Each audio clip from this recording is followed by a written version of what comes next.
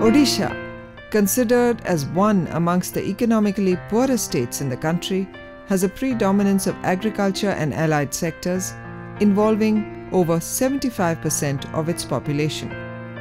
Small land holdings, low productivity, stagnation in the level of technology adoption, low investment and subsistence level farming constitute the major attributes of the farming system in Odisha.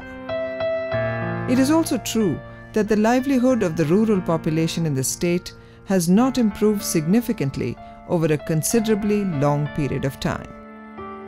Of the 30 districts in Odisha state, 18 have been identified as disadvantaged districts by the Planning Commission, Government of India, based on agricultural productivity, agricultural wage rate, and the ratio of scheduled castes and tribe population. Thus, in order to develop the three disadvantaged selected districts of Mayurbhanj, Keonjhar, and Sambalpur in Odisha state, a project was initiated under Component 3 of the National Agricultural Innovation Project by the Indian Council of Agricultural Research with effect from April 2009 for providing sustainable livelihood improvement through integrated freshwater aquaculture, horticulture, and livestock development. The project was assigned to a consortium of 4 institutions, that is, the Central Institute of Freshwater Aquaculture, CIFA, the Central Horticultural Experiment Station of the Indian Institute of Horticultural Research, CHES, the Regional Center of Central Avian Research Institute, and the Center for Development Research and Training, CENRET.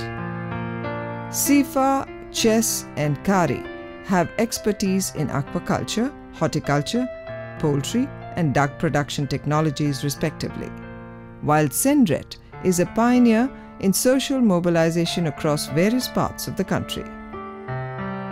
The project aims at improving the livelihood of 3,000 farm families through integrated development of freshwater aquaculture, livestock farming, and horticulture.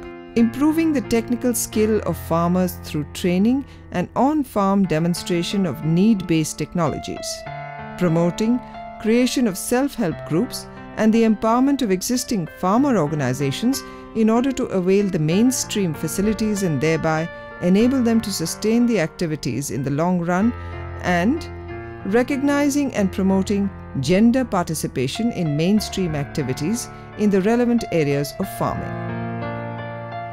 Since agriculture is the primary source of livelihood for the people of the selected 3 districts, the major emphasis has been on the improvement of farming system, including aquaculture, horticulture, and poultry and duck development through technological, institutional, and better input support to the 3,000 farm families distributed over 21 villages in 8 blocks divided into 3 agro-ecological clusters in the districts of Mayurbhanj, Keonjhar, and Sambalpur in the state. The Central Institute of Freshwater Aquaculture Bhubaneswar, as a lead center, demonstrated scientific carp polyculture in 90 hectares, covering 450 ponds in the 3 targeted disadvantaged districts. With scientific intervention, carp was grown to table size within a period of 6 months, which is considered a significantly higher growth. Successful carp breeding has been demonstrated in farmers' fields by providing 9 FRP carp hatcheries and 112 lakh spawns produced and raised to fingerling size for further stocking in ponds. As a completely new intervention, 25 ornamental fish breeding units have been established in 3 selected districts at the self-help group level. The Regional Center of Central Avian Research Institute as a consortium partner has adopted 1,172 farm families for backyard poultry and duck rearing, as against the target of 750 farm families during the 3 years of the project period.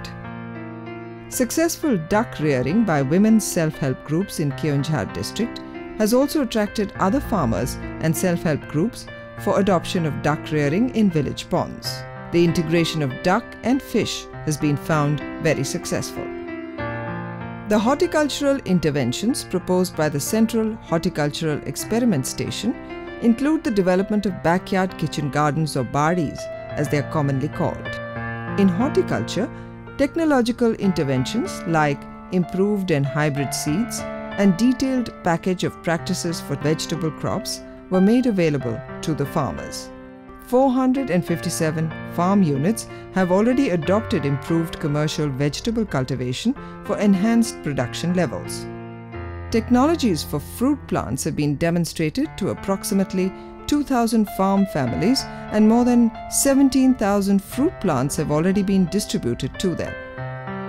As a social development institute, CENRET plays a key role in social mobilization for the creation of an enabling environment for the implementation of the program in villages through motivation for creation of farmer self-help groups of male and female members.